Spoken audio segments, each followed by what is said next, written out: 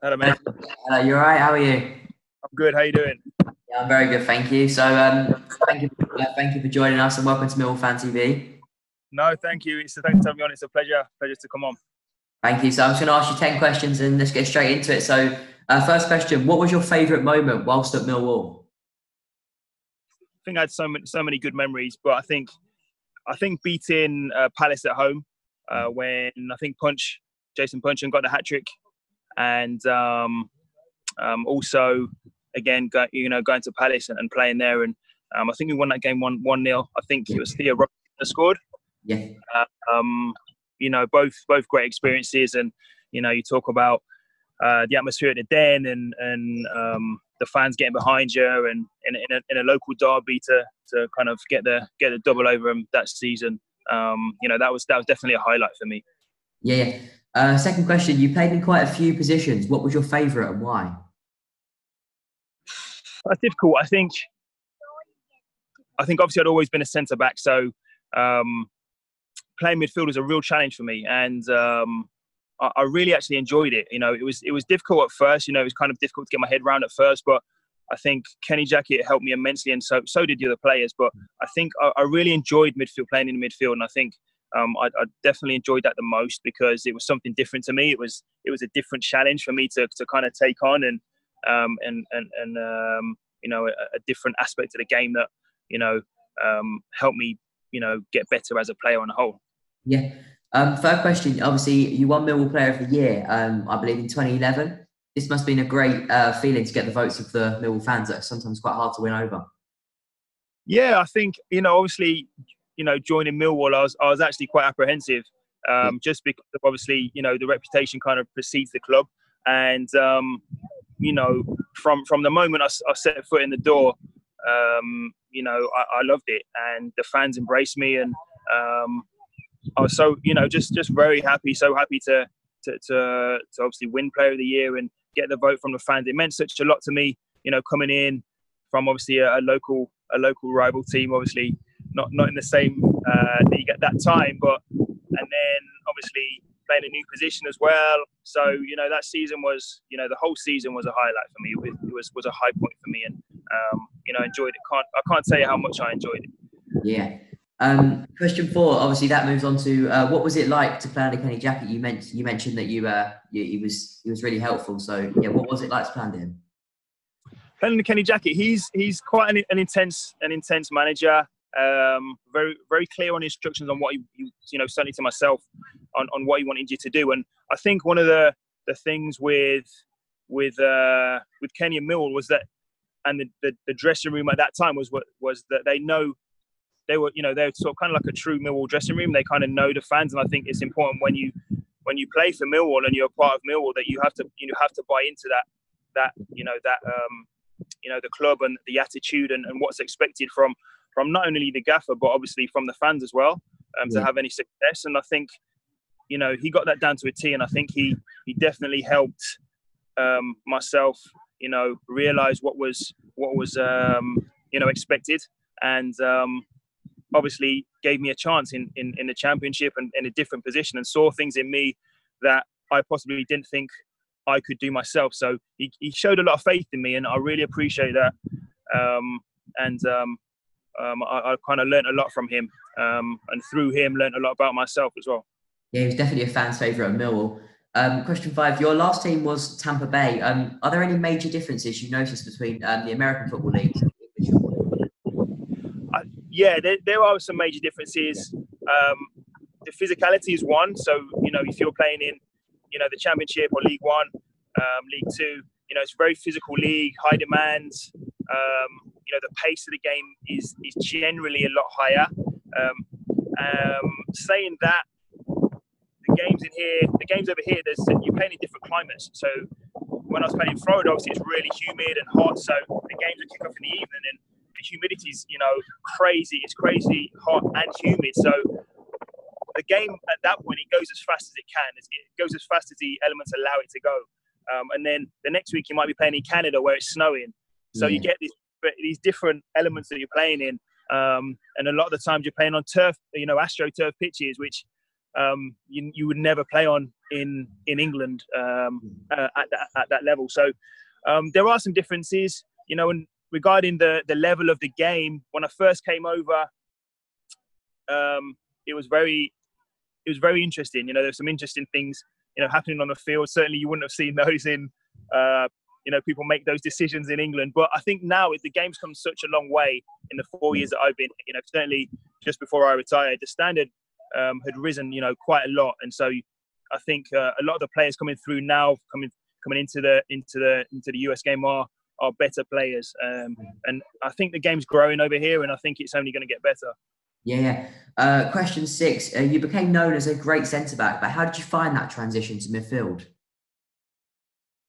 It was at times it was tough, but again, I embraced it, and I loved it.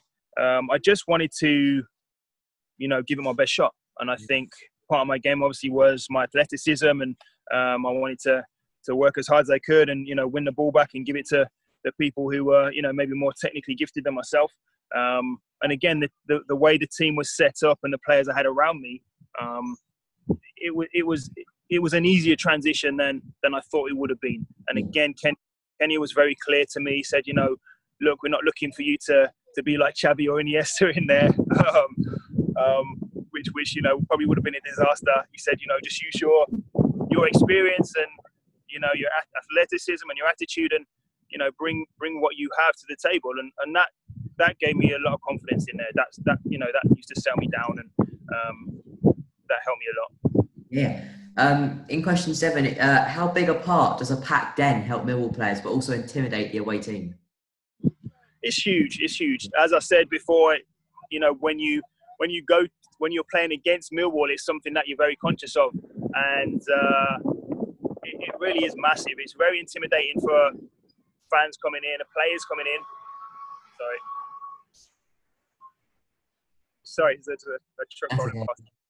Yeah, so it's huge. It's very intimidating for fans coming in, and when you're playing against Millwall, you kind of what you're going into, and you are going into the Lions Den. It's going to be loud, and you might take a bit of stick from the fans, and I think that all helps with the that kind of aura that surrounds Millwall. Yeah. So if I move that into if I extend the question, so obviously the restart date is on 20th of June for the Championship. How big a loss do you think the fans will be to the Millwall players and the results regarding them? Yeah, that's a great question. I think at this stage, I think the players will be. Sorry, 2 seconds, guys. Remy, can you be quiet, please, guys? Thank you. Sorry, mate. That's okay. I know. So I think at this stage, the first few games, certainly, I think the players are so desperate to get back to playing that initially it may not be a problem. But I do think it will have a factor on the games because, again, as we've just said, it's a huge part of who Millwall are, is the fans in the den and the whole atmosphere of you going into the den and being intimidated, and the intimidation factor. So I do think it's possible it will have an impact on the team. Yeah. Question 8. Who was the biggest character in the changing room during your time at Millwall? Biggest character? Again, another good question. I think obviously you had characters like Chopper, like Neil Harris. He was a huge character. Millwall through and through. Again, Alan Dunn, who'd been there a long time as well. Then we had obviously lone players come in like Hammer Buatsa, who was a character in himself. So that's a tough question. Biggest character. I'll probably just go for Chopper. Just because again, he's a Millwall legend, and again, he's another guy who helped me a lot. Got a lot of time for Chopper. Obviously, he was at Southend when I went on loan there as well, and again, just kind of helps you understand what the club's all about. So character-wise, he's there always, kind of trying to help you out and trying to make you understand what the club's about. If we about Neil Harris, did you expect him to become the Millwall manager in the future, or were you a bit surprised to see that? I wasn't entirely surprised. I wasn't entirely surprised. I always felt like that would be his direction, and if he could get the Millwall job, then I felt like he would be the absolute right man for the job, and he would do his absolute best there. I was nervous for him taking it because if it did go badly for whatever reason, then I felt like his status there as a ledge, would come into question. So I was a little bit nervous for him taking the job, but he did a great job for a long time, and he's a hardworking guy. No one can question his love for the club or his desire, or him wanting to do the best for it. So at the end of the day, I was happy for him, and I'm sure he'll tell you himself he did his best there, and he did well for a long time there. Yeah. In question 9, in your time at Millwall, who was the best Millwall player you played with? Because obviously there was quite a lot of players that you could be in contention for this. Yeah, again, it's a difficult one because we had quite a lot of loan players in. So obviously you got the likes of Harry Kane coming in, and Chris Woods, and Andros Townsend came on loan, and Adam Smith. So all players that have gone on to play in the Premiership and do very well for themselves. So again, that's a tough question. I think you've got to mention Harry Kane, just because he was so good when he came in. His finishing and his all-round play was amazing. And I was injured for the majority of the time he was there. But just from watching the games and training, he had a real work ethic about him, and he just wanted to get better. He was quite young at that stage, and still kind of, I think, finding himself, and how to prepare for games, and the nutrition and looking into that kind of stuff. But he had a real desire to get better.